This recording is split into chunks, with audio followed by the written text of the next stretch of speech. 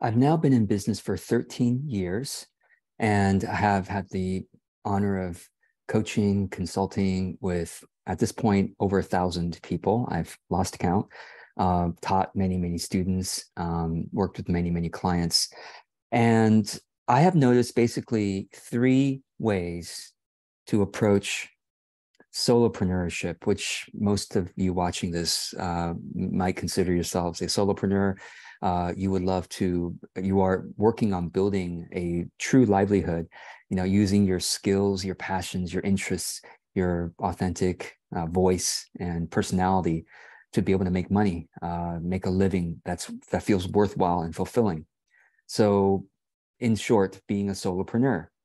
And because you don't have, venture funding or anything like any other investment, you're kind of bootstrapping it from your own savings or your own maybe family support or something like that. Okay, so three ways of approaching solopreneurship. Ready? Let me know which one you find yourself doing. The first way, and by the way, these are kind of like the ends of the spectrum. I'll say one end of the spectrum and then the other end of the spectrum, and then there's a middle way.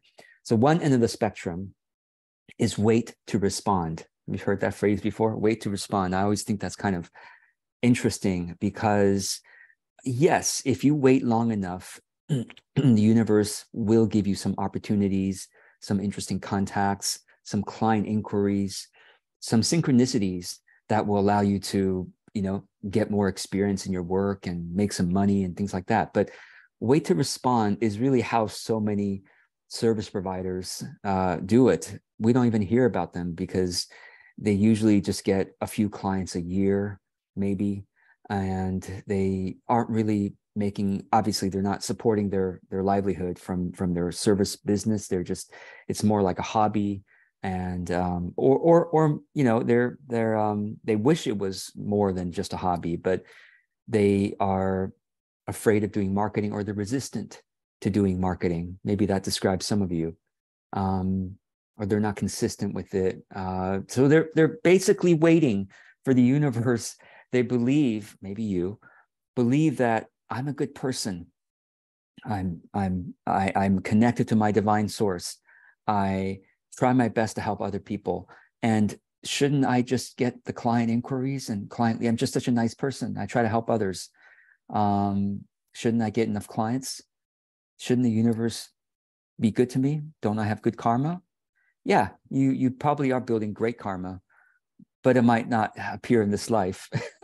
In the next life, you might be really lucky and just be able to wait and get all the clients you want, but maybe not in this life, or maybe it's in 3 or 5 lifetimes from now. So that karma doesn't necessarily work that fast. So wait to respond is it's the default, right? Like if you don't learn marketing, if you don't take initiative, if you don't stretch beyond your comfort zone in business, then you are waiting to respond. And well, how is it going? For most of us, it never goes past a hobby level type of business, and it might take you 10 years, 15 years to get enough experience where you're more confident, and now you're going to start doing your marketing, something like that, right? So wait to respond, 10 or 15 years, and then you might jump over to the other side of the spectrum, which is what I'm going to call funnel hustling. Funnel hustling. So, you've built up some experience, serving clients, maybe waiting to respond, and you've gotten some opportunities in the last 15 years. And now you're tired of barely scraping by in your business. You're like, you know what? I'm good enough to have more clients. I should have more clients. The world needs my skills, and they do. The world does. So then you start to learn marketing. And when you start, you probably are going to see the ads and hear from people who are funnel hustlers. And what I mean is they say, all right, listen, you can get we can help you get all the clients you want. It's so easy. You just simply let us build you a marketing funnel, a sales pipeline. Let us do the ads for you. We will do the calls for you. You just sit back and get the clients. Oh, and by the way, it's $5,000 or $8,000 or $10,000 or more. But you just sit back and wait for us to get you the clients. Yeah. We'll do the marketing for you. You don't have to do the marketing. We'll do everything for you. We'll help you with your branding, your copywriting. We're going to create the funnel for you. We're going to do even field the calls for you. We'll do the outreach for you. We'll do the ads for you.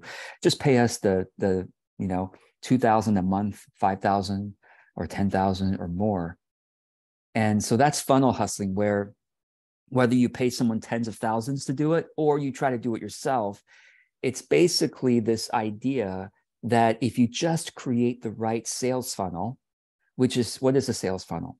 It is a carefully crafted set of experiences for someone to become your client. So they might see a Facebook or Instagram ad or LinkedIn ad or YouTube ad. They're just surfing their regular social media, or they might have somebody they trust already, promote you because through a joint venture or something. But it's basically someone somehow discovers you, usually through an advertisement or through a collaboration with someone you're already following. That person's already on someone's email list and they promote you. So someone discovers you. Okay, that's the first part of the funnel, awareness. And then they discover you, and then you are saying, hey, you can solve all your problems and reach all your dreams if you just attend my webinar. And the webinar is, come and see when the next webinar is. And you go to the webinar page and it's, there's a webinar 8 minutes from now or 14 minutes from now. Oh my gosh, I better sign up, and it's really a replay. It's a replay. Sometimes they're honest that it's a replay, and sometimes they lie to you that they pretend it's live. And these days you can use AI chatbots to make it seem like a live webinar. It's easy. It's been easy for years, actually. And so it's basically it's a setting up a machine, supposedly, right? Setting up a machine to interest new people, get them even more interested in your work by having a webinar experience or having a video series or having a series of emails or other kinds of communications that show them why they need your type of service and why you're the one to provide it. Okay, so so that's the funnel. And then by the end of the funnel, they get to talk to you or talk to one of your salespeople who will sell them on your $2,500 program or $8,000 coaching or whatever it is that you'd like to get clients for. Doesn't that sound so good? Yeah, wouldn't that be great? Why don't we all do this? Funnel hustling. Well, you know why we don't all do this? Because most of it fails. Did no one tell you this? It was supposed to be an ATM machine. It was supposed, meaning, oh, I just sit there and take money all day, get you clients all day, and you could sit back and, maybe fill out a workbook, and then we'll do everything for you, all the design and copywriting. And doesn't that sound great? Don't you have $10,000? If you had 10,000, would you spend money on that to have everyone do it for you, the marketing? You have all your clients. Of course. Who wouldn't want that? We all dream of that. But why doesn't it just work for everyone who does this? It doesn't work for most of the people who do this. Actually, to be honest, I have talked to, again, hundreds of people who've done funnel hustling as a service, but also have clients, clients who told me they paid tens of thousands for these things. And I can't remember one person who has said it's consistently worked. Yes, I paid the 15,000 and that's it. That's all I had to pay. And I've gotten all the clients. No, usually I paid the 10,000 and I feel like I was lied to because it didn't work. Maybe it got me 1 or 2 clients, but that was an expensive $10,000 lesson. And I'm just thinking, my God, $10,000? You really spent $10,000 on that? My premium program, the most you can spend with George Cow is approximately $2,500 per year. So you could be with me for 4 years at my highest level of service, at my greatest level of support, all my courses. And that would be 4 years for 10,000. And you would have learned so much more and actually gotten a lot done. But it's like people, and then they pay the 10 or 15,000 and they're like, my God, I feel like that was completely unauthentic. It's not really showing my voice and how I want to show up in the world.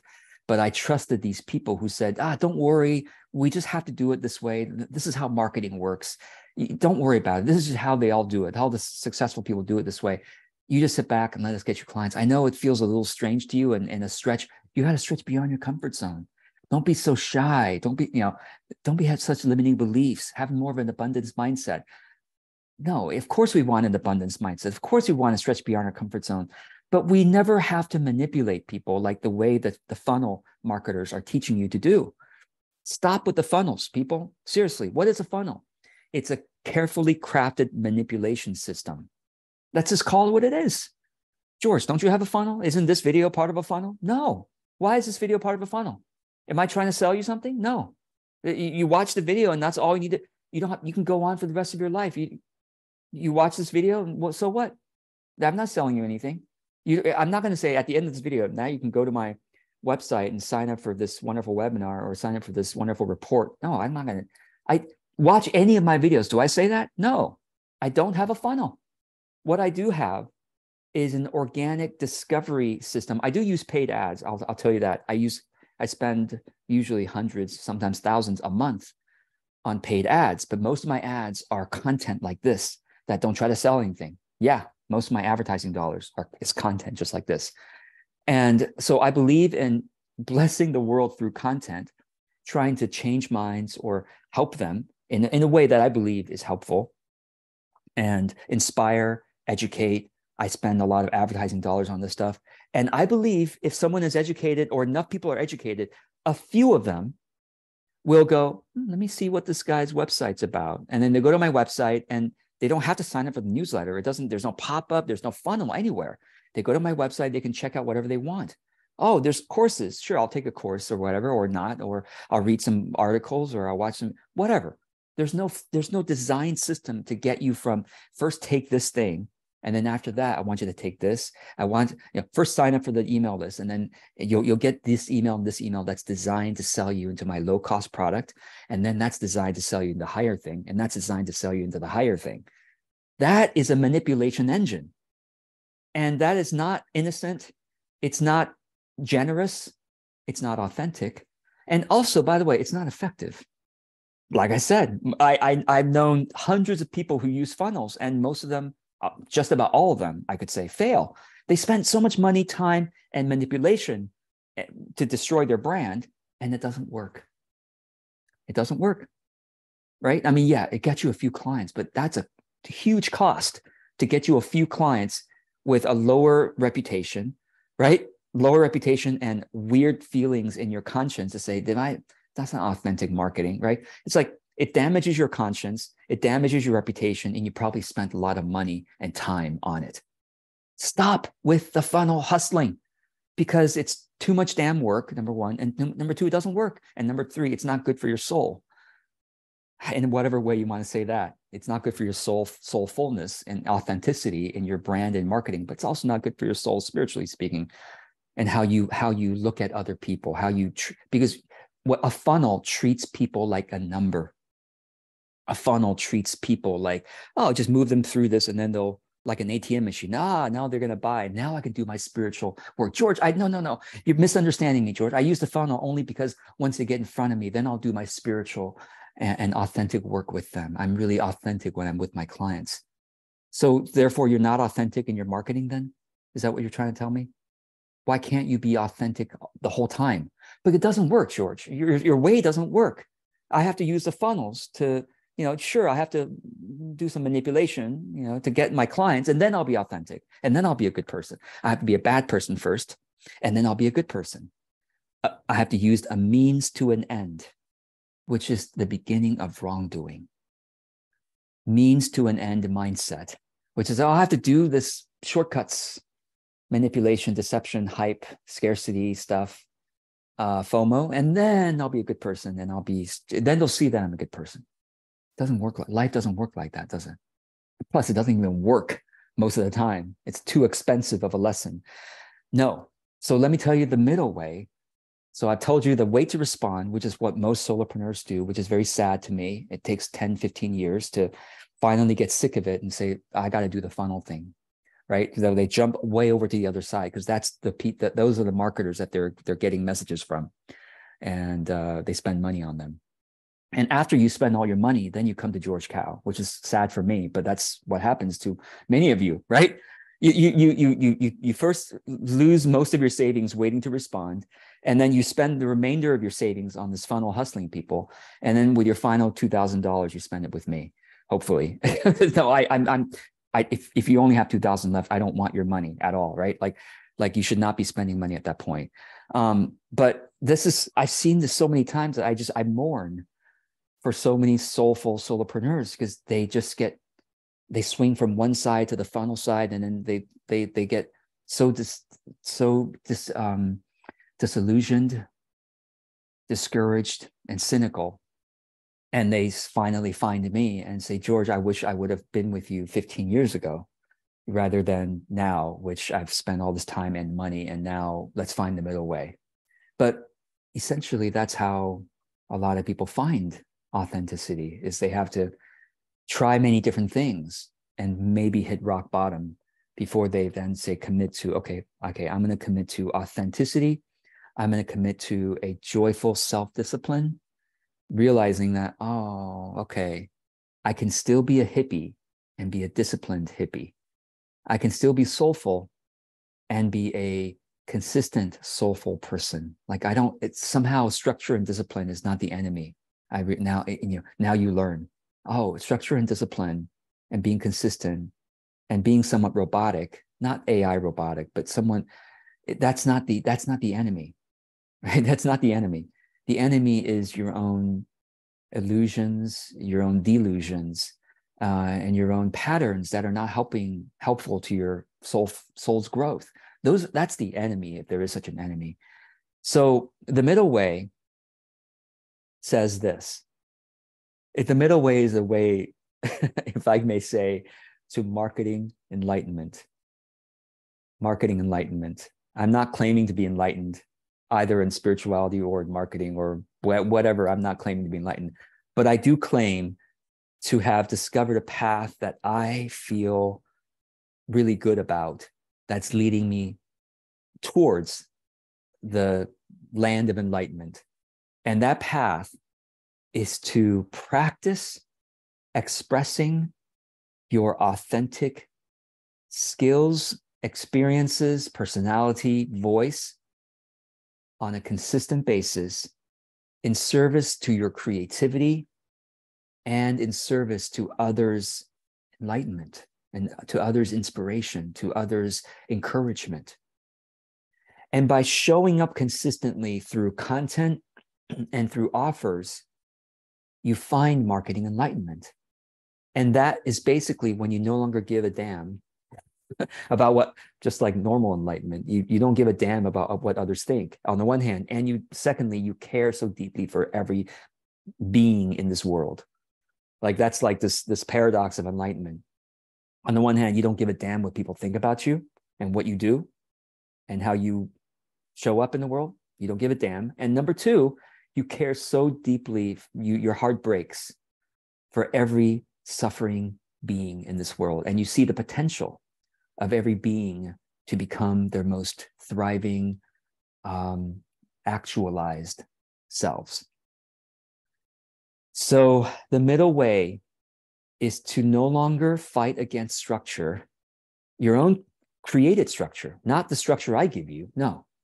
Every time I teach a structure, I always tell people, please feel free to completely rearrange this into your own pattern that is most authentic to you. I'm just giving you some possible,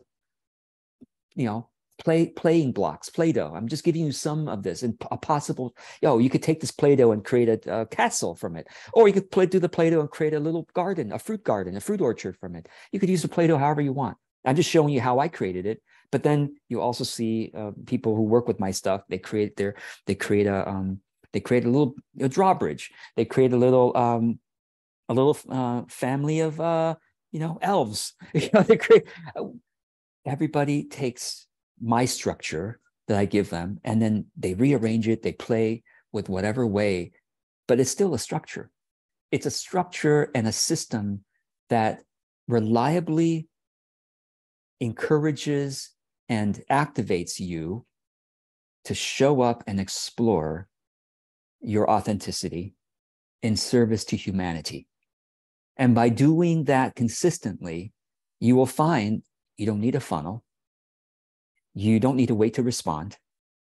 You are continually growing every day and every month, at least in your creativity, and soon also in your client leads, because you're showing up consistently with your content and with your offerings. Both are important, and you're always noticing which ones work. It's not just content forever and never selling anything. You know me. I mean, look, watch what I do. I do content all the time, but I also sell to you all the time. Have you noticed that? Every Wednesday, go to my Facebook business page. I sell there not every Wednesday, most Wednesdays. You'll see me selling something or pre-selling something. Like I have a course coming up. What do you think about these topics? What do you think about this title? I'm always selling or pre-selling something on Wednesdays on my business page. It's consistent. That's what you also need to find a rhythm that you can dedicate yourself to. It doesn't have to be my rhythm, but it's got to be yours. It's got to be a structure and a rhythm that allows you, that activates your consistency of showing up in service to your higher creativity and also in service to the growth of your ideal clients. So if you do that, that's the middle way. That's the middle way. It takes patience in the beginning, for sure, as all middle ways do, right? It's not as exciting as one way, and it's not as completely inactive as the other way. It's the middle way, but it takes patience, right? It doesn't seem as glitzy and exciting as the funnel hustling way, but it works for the long term because you build your conscience, you build your integrity and generosity and skills. And therefore, that also builds your reputation with your network and with everyone who starts to follow you. So I hope this is interesting and helpful. And I look forward always to seeing what your reactions are, your thoughts from watching this. I look forward to seeing it below. Thanks so much.